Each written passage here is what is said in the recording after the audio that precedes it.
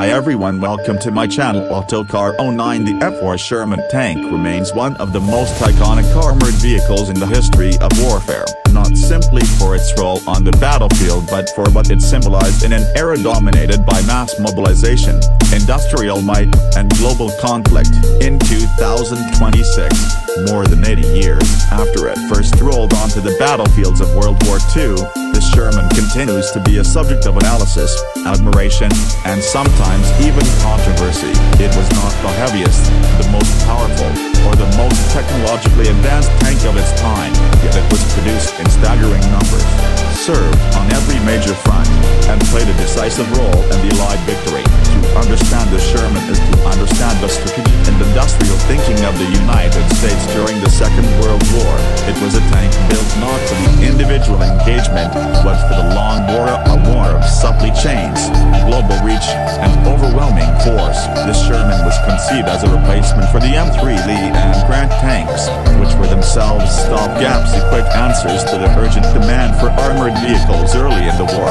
The M3 had serious limitations, including a side-mounted gun and high silhouette. The War Department called for a more refined, more modern tank with a fully rotating turret and a balance of mobility, firepower, and production simplicity. What emerged was the M4 series, named after General William Tecumseh Sherman, a Civil War commander famous for his devastating campaigns across the American South. The name was fitting. The Sherman would go on to wage mechanized warfare across continents, smashing through the fences from North Africa to the jungles of the Pacific, and from the beaches of Normandy to the heart of Germany.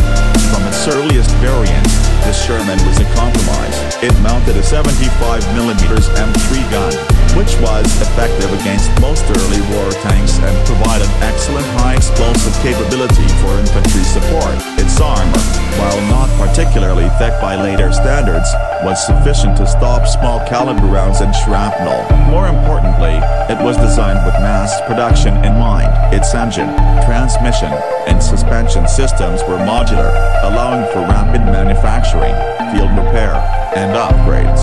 American factories produced Shermans at an incredible pace, over 49,000 units between 1942 and 1945. This meant that when one was lost, another could quickly take its place. The Sherman was not built to be invincible, it was built to be replaced. In a war of attrition, that mattered more than armor thickness or gun size. Mobility was one of the Sherman's greatest strengths. Unlike the heavier and more mechanically complex German tanks, the Sherman was reliable, easy to maintain, and capable of operating in diverse environments. It used the vertical volute spring suspension system, which provided a smooth ride and simplified repair. Its gasoline engine, often the Continental R975 radial aircraft engine in early models, was powerful enough for most combat scenarios. Later versions featured improved Ford WWII engines. On the battlefield, Shermans could keep up with mechanized infantry, traverse rugged terrain, and quickly redeploy key advantages in dynamic engagements. Their speed and agility often compensated for their lighter armor. However,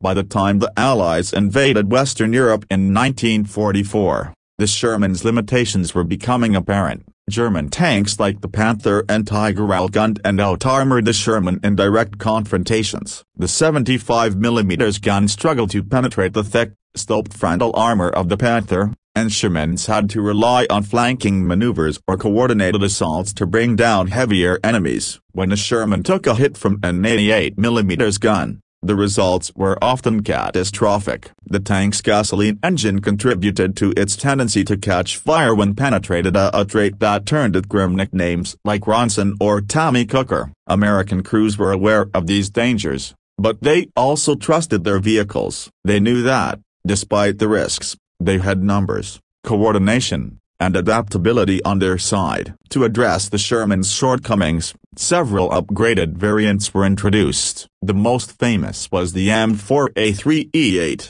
nicknamed the Easy 8. It featured a high-velocity 76mm gun, improved horizontal volute suspension, and thicker frontal armor. This variant could stand up better against German armor, though it still required tactical advantage to defeat the Tiger head-on. Another important evolution was the addition of wet storage for ammunition. which significantly reduced the likelihood of fire after a hit. The British also made significant contributions, most notably the Sherman Firefly, by replacing the 75mm gun with the powerful British 17-pounder anti-tank gun. The Firefly became one of the few Allied tanks capable of reliably destroying Tigers and Panthers at range. German commanders were known to prioritize targeting Fireflies first due to the threat they posed.